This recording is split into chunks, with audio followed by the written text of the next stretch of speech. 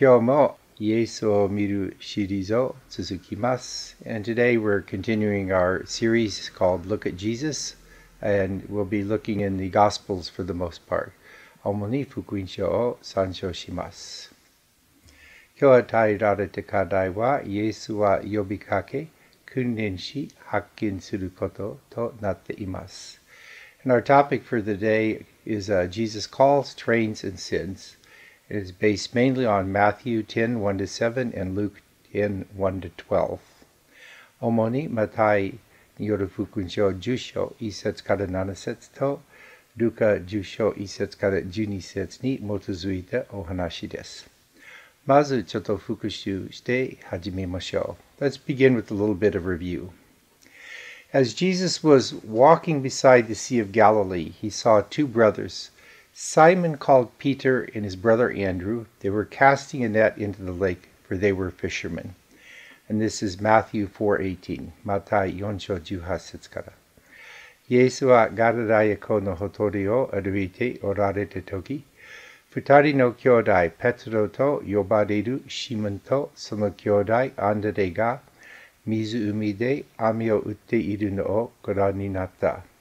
彼らは漁師だった。イエスは私についてきなさい。人間を取る漁師にしようと言われた。二人はすぐに網を捨てて従った。Come follow me, Jesus said, and I will make you fishers of men. And at once they left their nets and followed him. ここではアンドレとシモン・ペテロへの呼びかけが載せられています。イエスはもう私に従いなさい。私についてきなさい。と言われたところです。その二人は従いました。Here we have the place where Jesus calls Simon, Peter, and Andrew, and they hear his call and follow him. And this idea of calling is very important throughout the Bible and in our lives today. 特にこの呼びかけということは、もう聖書全体にまた現代にも意味深いことです。エフェソ4章11節12節にこうあります。そしてある人を使徒、ある人を預言者、ある人を福音宣教者、ある人を牧者、教師とされたのです。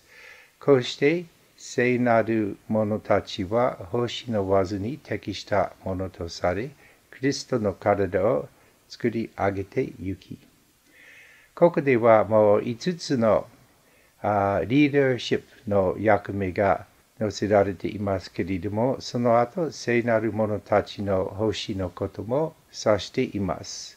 それはもう賛美チーム、通訳者、日曜学校、そして多くの役目が含まれているでしょう。私たち一人一人には何かの呼びかけがあります。Ephesians 4:11-12. It was he who gave some to be apostles, some to be prophets, some to be evangelists, and some to be pastors and teachers, to prepare God's people for works of service so that the body of Christ may be built up. So we have 5 roles here named that we might call leadership roles. But then also we have the idea of preparing God's people for works of service. So to each of us, for each of us, God has a calling to some type of work of service, whether it's in leadership or whether it's in some other role. And of course, these include all those things like the praise team and the interpreters, the Sunday school workers, and so many more things. Each of us has a calling from God and a season for each calling in our lives. Let's continue from Matthew 9:35. Jesus went through all the towns and villages, teaching in their synagogues, preaching the good news of the kingdom, and healing every disease and sickness. Now, it's not mentioned in this verse, but obviously the disciples were continuing to follow him, and they were with him. And they were listening to Jesus' teaching, and they were watching the things that he did. So they're being trained by Jesus by just having them follow and watch what he does and learn from him. イエスは町や村を残らず回って街道で教え、三国の福の述べ伝え、ありとありゆる病気や患いを癒された。これはマタイ9章35節。ここではもう弟子というのはもうこの聖句に載せられていないですけれども、もちろん弟子たちもまだ従っていたでしょう。そして弟子たちはイエスの教えに耳を傾いて、そしてその行動をすべて観察していたでしょう。それでこれはもう弟子たちの訓練となることもあります。When he saw the crowds, he had compassion on them because they were harassed and helpless like sheep without a shepherd. また、群衆が飼い主のいない羊のように弱り果て、打ちひしがれているのを見て、深く憐れまれた。とあります。ここではもう弟子たちはイエスの態度、その憐れみも見ているでしょう。And here we know that Jesus is also being watched by the disciples, and the disciples are learning from him this attitude of compassion as well. Then he said to his disciples, "The harvest is plentiful, but the workers are few. Ask the Lord of the harvest, therefore, to send out workers into his harvest field." そこで弟子たちに言われた。収穫は多いが、働き手が少ない。だから収穫のために働き手を送ってくださるように、収穫の主に願いなさい。これはもう収穫のための働き手、増えるように祈ったところですね。弟子たちもそう言われて祈ったはずですけれども、弟子たちは何を期待していた私たちはわかりません。でもこのちょっと後、12人の弟子は使徒として任命されて、イエスの呼びかけを聞きました。そして、ここに私たちが学べることは、祈るとき、私たちも自分が神様の答えの一部となる準備をすべきです。何か教会のために祈れば、ご自分もその答えの一部となるかもしれません。心の備えが必要です。So here Jesus says, pray that the Lord would send workers into his harvest field. Now the disciples, I don't know what they expected, but they probably prayed as Jesus had told them to. And I don't know whether they were surprised or not, but shortly after this, 12 of them were selected to become apostles and sent out to do ministry. There's a lesson for us here that when we pray, we should be prepared to be part of God's answer to that prayer. これはルカ6章13節. And here we are in Luke 6:13. We see not necessarily the next day, but shortly after. When morning came, he called his disciples to him and chose 12 of them, whom he also designated apostles.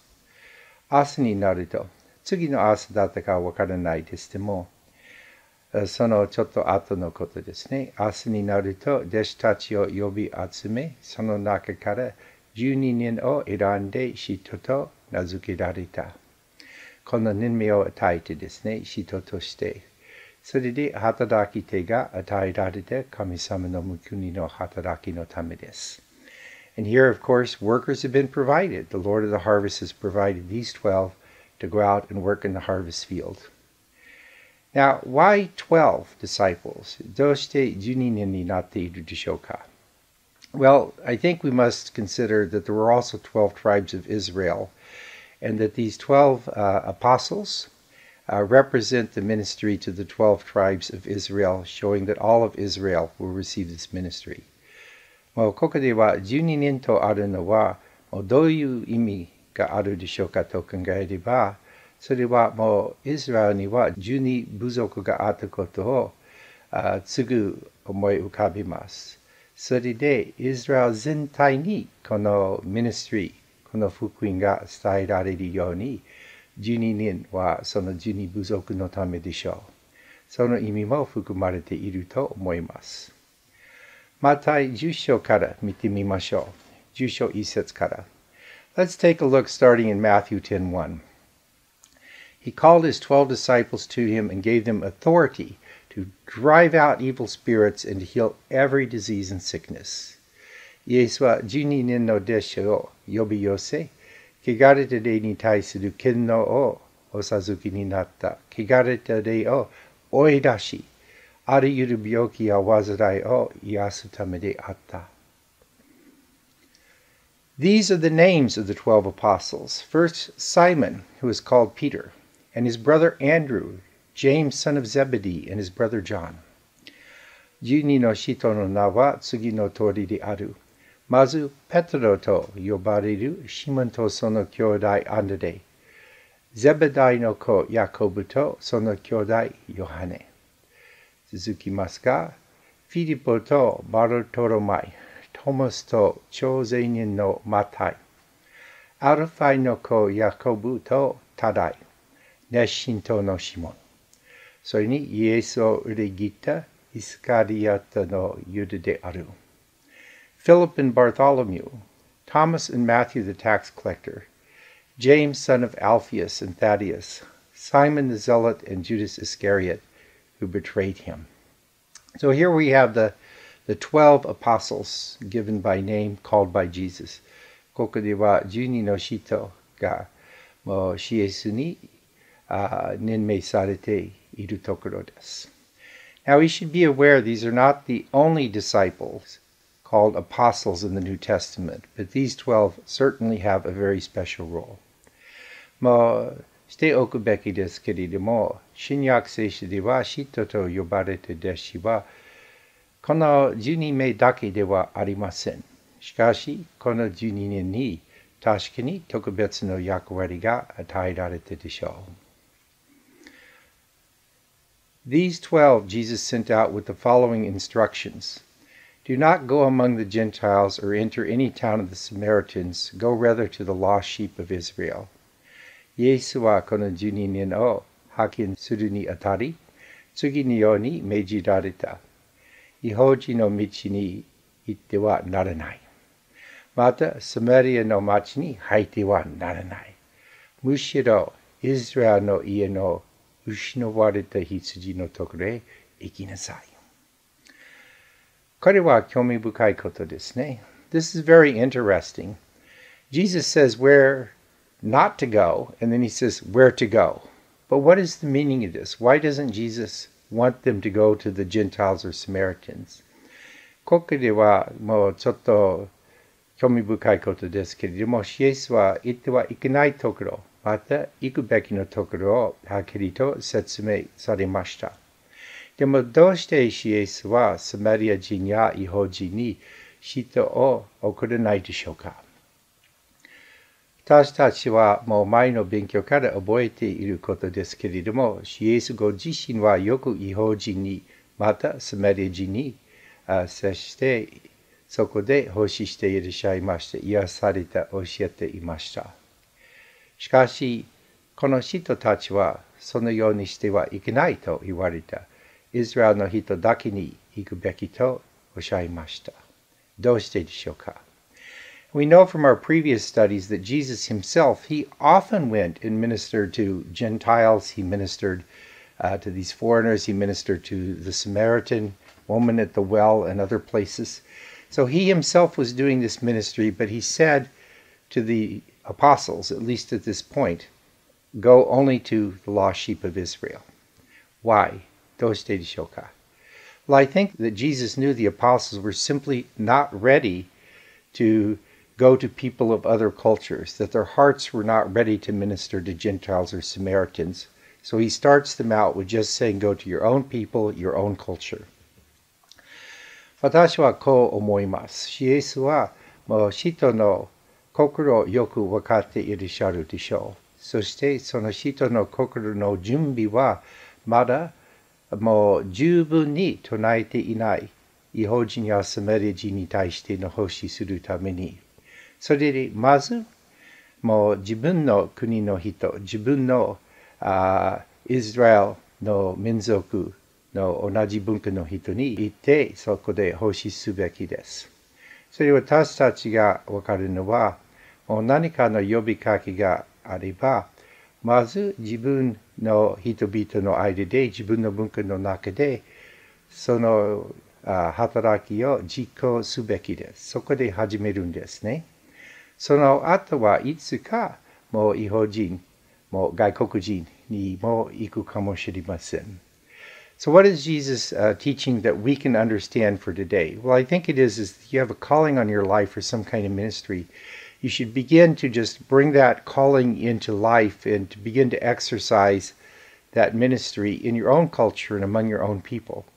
And after you've learned to do that, then perhaps someday you'll also go to people of other cultures and other lands. Matthew 10:7. Matthew 10:7. As you go, preach this message. The kingdom of heaven is near. 行って、天の国は近づいてと述べ伝えなさい。Kingdom of heaven, what does that really mean? Well, there are various definitions that we could give, but I think mainly there are two things that we want to learn right now. The first is that's the spiritual realm over which God reigns as king. And the second is it's also the fulfillment on earth of God's will, and especially with regard to the cross and the resurrection. And I think perhaps at this point it's that second meaning that is really very present in this ministry of the apostles, is the fulfillment of God's will on earth, and the cross and the resurrection are coming near. 天の国ってどういう意味でしょうか？いろいろ定義ができると思いますけれども、今のところは2つの意味が大事だと思います。まずそれはもう神が王として訓練する霊的な領域、それを指していることもあります。しかしもう一つは、そしてこの聖句で大事なのは、神の御心が地上で成就すること。つまり、十字架と復活の時間が近づいていることを、この使徒のメッセージに含まれています。もちろん、その聞く手は、その意味まだわからないですけども、後でわかったでしょう。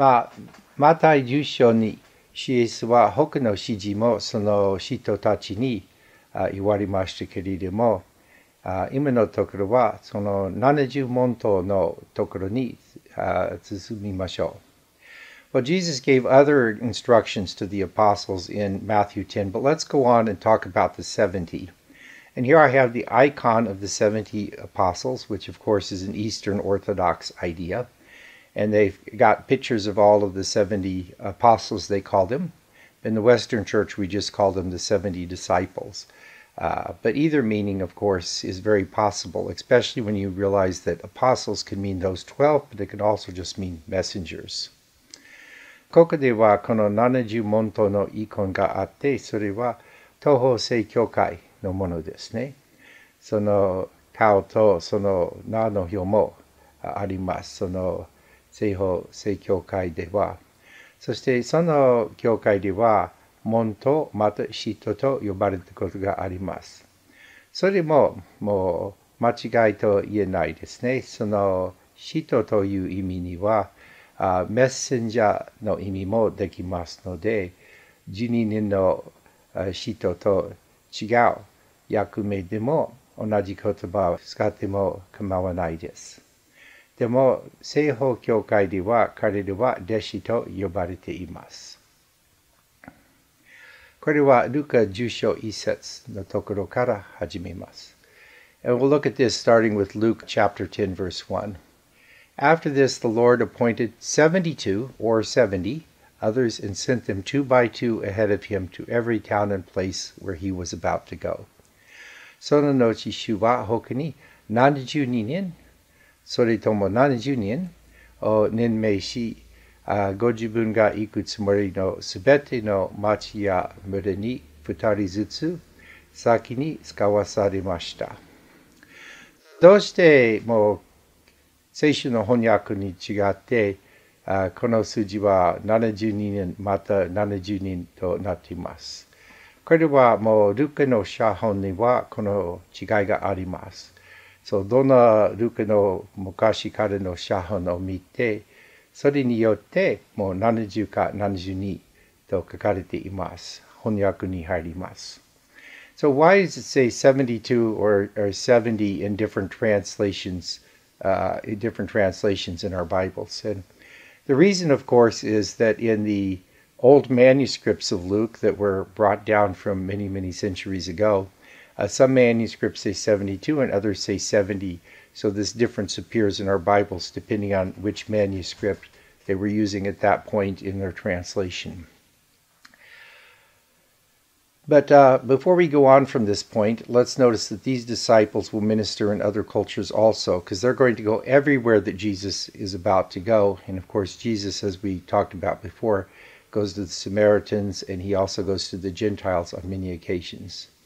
でもここから進む前に、この弟子たちはもう異文化のところにも行くはずとなっていますね。イエスが行くつもりのすべての町や村へ行きますので、イエスはよくその奉仕もしていました。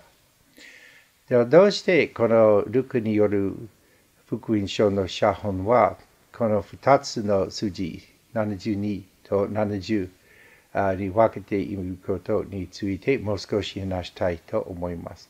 実はこれは創世記からのことですね。Let's take a look a little deeper into this reason why some manuscripts say 72 and others 70, and you might be surprised that the meaning really is found back in Genesis. The reasons are found here. This is Genesis chapter 10, verses 1 and 2, but this list continues in Genesis 10. It's a list of all the nations that were descended from Noah, Noah's descendants. 今からの表はもうこのすべての国、つまりノアの子孫の表となっています。その子孫一人一人は新しい民族となるのですね、お昔に。これは全世界のことを指しています。And so the list in Genesis 10, it's often called the Table of the Nations. It represents all of the nations of the world. Let's read these verses. 読んでみましょう。This is the account of Shem, Ham, and Japheth, Noah's sons, who themselves had sons after the flood.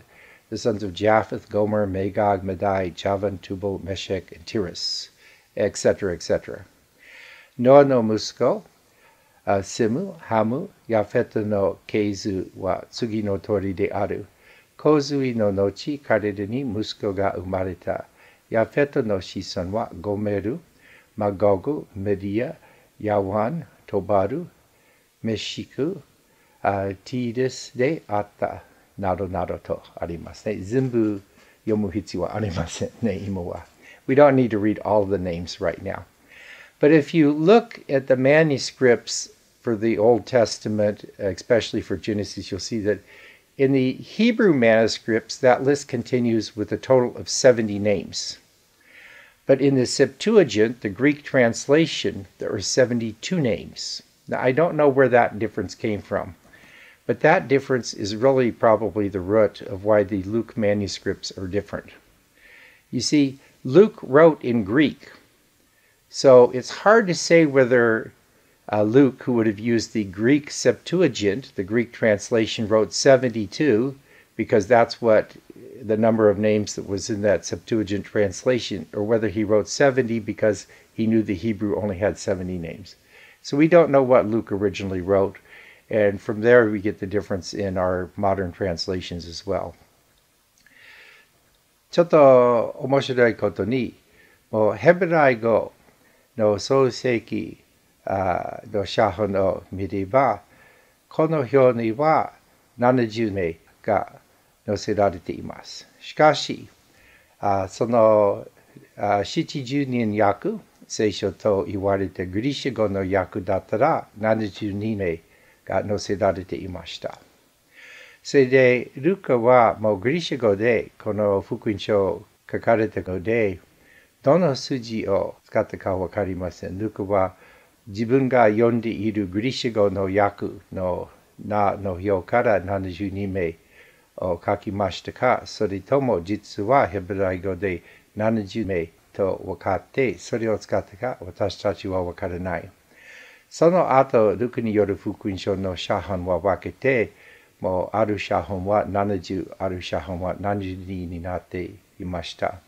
それで現代の聖書の翻訳にもこの違いはたまに出るのです。ルクに戻りましょう。Let's get back to Luke. Luke 10:2, ルカ10章2節から。He told them, the harvest is plentiful, but the workers are few. Ask the Lord of the harvest, therefore, to send out workers into his harvest field. Of course, this is almost exactly what we saw in Matthew chapter 9. そして彼に言われた、収穫は多いが働き手が少ない。だから収穫のために働き手を送ってくださるように、収穫の主に願いなさい。とありますね。もちろんこれはマタイ9章にあった言葉とほぼ同じことですね。続きます。行きなさい。私はあなた方を使わす。それは狼の群れに子羊を送り込むようなものだ。財布も袋も履物も持っていくな。足が痛いね。途中で誰にも挨拶をするな。And Luke 10:3 and 4, Go, I am sending you out like lambs among wolves. Do not take a purse or bag or sandals. Ooh, your feet hurt, don't they? And do not greet anyone on the road. When you enter a house, first say, Peace to this house. And if a man of peace is there, your peace will rest on him. If not, it will return to you. どこかの家に入ったら、まず、この家に平和があるようにと言いなさい。平和の子がそこにいるなら、あなた方の願う平和はその人にとどまる。もしいなければ、その平和はあなた方に戻ってくる。Stay in that house, eating and drinking whatever they give you, for the worker deserves his wages. Do not move around from house to house. その家に泊まって、そこで出されるものを食べ、また飲みなさい。働く者が報酬を受けるのは当然だからである。家から家へと渡り歩くな。ここではイエスの言葉にも、御国のために働く人は賃金をもらう権利があると教えられていますね。もうパウロの手紙にもそれがあります。And here we see that Jesus also is teaching us that those who work in the kingdom ministry have a right to their wages to receive pay for that. And we see that also in Paul's letters, but it's interesting to note that Jesus teaches it here as well. When you enter a town and are welcomed, eat what is set before you, heal the sick who are there, and tell them the kingdom of God is near you. And here, kingdom of God has basically the same meaning as kingdom of heaven did in the Gospel of Matthew. どこかの町に入り、迎え入れられたら、出されるものを食べ、その町の病人の癒し、また、神の国はあなた方に近づいたと言いなさい。このルクにはもう神の国と書かれていますけれども、マタイにはもう天の国という言葉にもうほぼ同じ意味となっていますね。でもここからはもう警告、注意の言葉があります。みんなのためですね。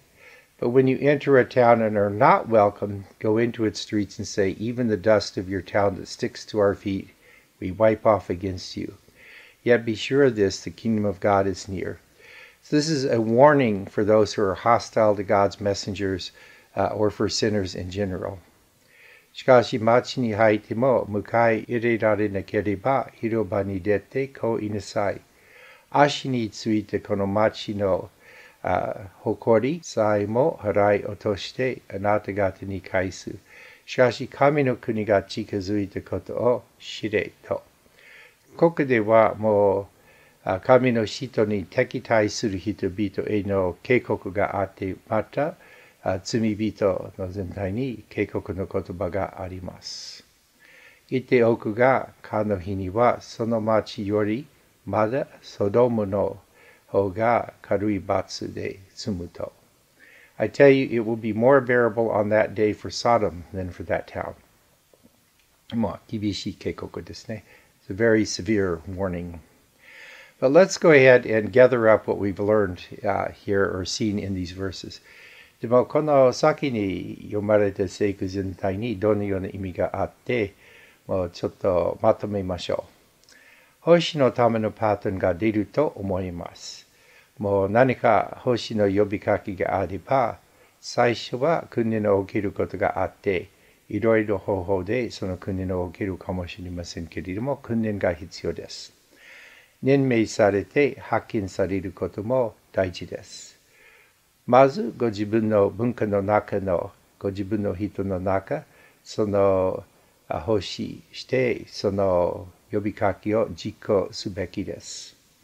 後に他の国へも行くかもしれません。奉仕はもう外国人の間にもするかもしれません。I think when we look at the things that we read today, we see a sort of pattern for ministry developing where if someone has a calling, then they need to receive training, and then they need to be appointed and sent. And generally speaking, they have to begin in their own home culture, among their own people, bringing that ministry into action and learning. And then later, possibly, they might also receive a calling to go somewhere else and minister. Now, I want to look at one more thing, and that is a couple of verses right after Jesus' resurrection. でも、イエスの復活の後のこともちょっと見てみたいですね。この絵がありますけれども、もうこの弟子たち、人たちはもう半分びっくりして、半分ぐらい喜んでいます。イエスは突然追われて、その間に。As you can see in this picture, some of the disciples are looking very doubtful and they're very surprised, and others are starting to show signs of joy. And there's Jesus just appeared to them suddenly after his resurrection. John 20:19 and following.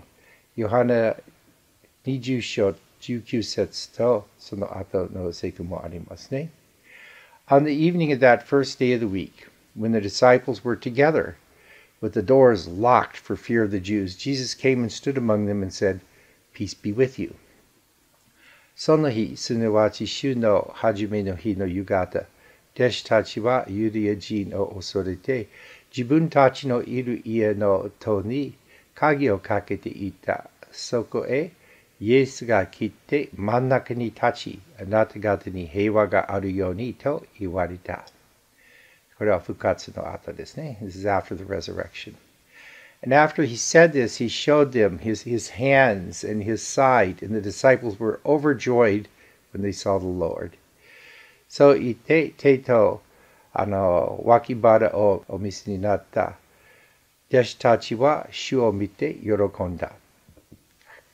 イエスは重ねて言われた。あなた方に平和があるように。父が私をお使わしになったように、私もあなた方を使わす。Again, Jesus said, Peace be with you. As the Father has sent me, I am sending you. I love how the word peace keeps coming up here. 平和の言葉は何度も出ていることは素晴らしいと思います。What does it mean to be sent like Jesus was sent? Jesus says he's sending them as the Father sent him. でも、イエスのように派遣されることはどういう意味でしょうか？それは、イエスはおっしゃったのは、父が私を使わしになったように、私もあなた方を使わす。でも、イエスのように派遣される、イエスのように使わされることはどういうことでしょうか？ Well, first of all, Jesus was sent to teach, and he was sent to minister among the people. He was sent to be there with them. And of course, he was also sent to suffer and die for them, to give his life for them, and for truth and righteousness. He's also brought to save people and to help many people. イエスはもうまず教えのために来て使わされたことがあって、もうその人々の間に住むこと、生きることがあって、そして悲しんで苦しむこともありましてね。それは御国のため、私たちの救いのための苦しみだったと、そして義と真理のためのこともありました。それでイエスはもう人の助け、人の救いのために使わされました。But more than all of those, I think there's one more very important meaning that we see in the following verse. でも次の聖句にもう一つの最も大事な意味が教えられていると思います。それは聖霊のことですね。And that is the Holy Spirit. And with that, he breathed on them and said, Receive the Holy Spirit. こう言ってから彼らに息を吹きかけて言われた。聖霊を受けなさい。イエスは聖霊の導きで、それはもう父なる神様、聖霊にを通してイエスに導いてくださったことと、聖霊の力の中にその奉仕されました。私たちもイエスのように、聖霊が必要。私たちはその力とその導きの中に奉仕するのです。And Jesus ministered in the power and the presence, the leading of the Holy Spirit. The Father spoke to him through the Spirit on many occasions. And as we see that, we realize that when we're sent like Jesus, we're also sent with that same Holy Spirit that was in Jesus, so we minister as Jesus did. イエスにあったと同じ聖霊、それは私たちがイエスのように聖霊によって奉仕するためです。And then we see that Jesus breathed on them. イエスは息を吹きかけましたね。And this brings to mind back when Adam was created in Genesis chapter 2. それを気づくと、もうアダムの話、その物語、漱石2章が思い浮かぶでしょう。見てみましょう。Let's look at verse 2:7 in Genesis. The Lord God formed the man from the dust of the earth and breathed into his nostrils the breath of life, and the man became a living being. So we see here that breath of life that the Lord God gave man is what made him a living being. And so Jesus breathing on the disciples, on the apostles, is saying the same thing. He's giving them life. He's giving them a new life in him and in the Holy Spirit. 主なる神は土アダマの塵で人アダムを形作り、その花に命の息を吹き入れられた。人はこうして生きるものとなった。ここではその息に命があったとわかります。主なる神様は息を吹き入れたところはアダムはもう生きるものとなりました。イエスは弟子たちにその息を吹いたところはその弟子たちも新しく生まれて新しい命をもらうことがあったでしょう。そしてその新しい命の中でその弟子たちはもう出て奉仕したでしょう。その後、聖霊はもう力強い形でその弟子たちに来ます。もうここでは弟子たちはもう聖霊を受けていますね。Of course, after this, the disciples received the Holy Spirit dramatically with power. But here, they're already receiving the Spirit. They've already got that new life. ここでは弟子たちはもうその新しい命をいただいているんですね。この絵をご覧ください。Take a look at this painting also. Here, this is the creation. We see all the animals were created, and then Adam was created. And we see Jesus there in the role of Lord God, because he is God come in the flesh, breathing on Adam that breath of life. この絵の中ではもう動物たちは描かれていますね。それは動物の創造の後のことで、アダムも創造されて、そしてイエスはこの主なる神様の役目を果たして、その息を吹いてアダムに命を与えているところですね。それはイエスはその創造の時から私たちの間に奉仕されていらっしゃることを教えられる絵とその息は与えたことはあります。So you see here, this is celebrating Jesus' role in the creation and ministry among us from the very beginning, and that giving of life in the breath. 息を通してその命を与えることがあります。聖霊の力なんです。And this is the power of the Spirit also.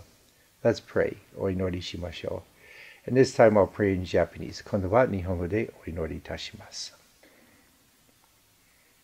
イエス・キリスト父なる神様。私たちは皆褒めてたいます。御業を感謝します。特に十字架と復活の御業。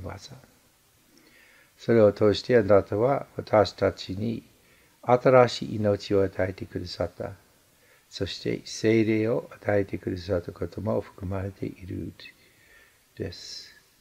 どうか私たちには毎日息を吹いてくださるように聖霊を与えてください。私たちは聖霊の満たしの中に生きることができますように。そしてその聖霊の力によって、聖霊の導きによって、あなたの御前にふさわしい星ができますように、助けて導きください。御心のままに呼びかけを与えください。一人一人に何か教会の中の星の役目があるでしょう。その時期があるでしょう。あなた御心のままにそれを与え、導いて、必要な訓練と知恵を教えてください。そして導いてその星を実行することができるように、あなたに栄光を返す働きとなりますように。この世の中に悲しんでいる人、苦しんでいる人が多いです。特に現代のウクライナの方の戦争状態もすぐ思いますけれども、そのウクライナの恵みを注いで平和を与えください。そしてこの日本でも多くの人は苦しんでいます。助けてください。癒しを与えください。そして悲しんでいる人々に新しい喜びを与えください。励ましを与えください。助けてください。そして私たち一人一人に必要なものを備えてくださいますように。そして私たちが良い働きができるように導いてください。私たちだけじゃなくて、家族、隣人、親戚にもあなたの恵みが与えられますように、イエスの皆によってお祈りいたします。アーメン。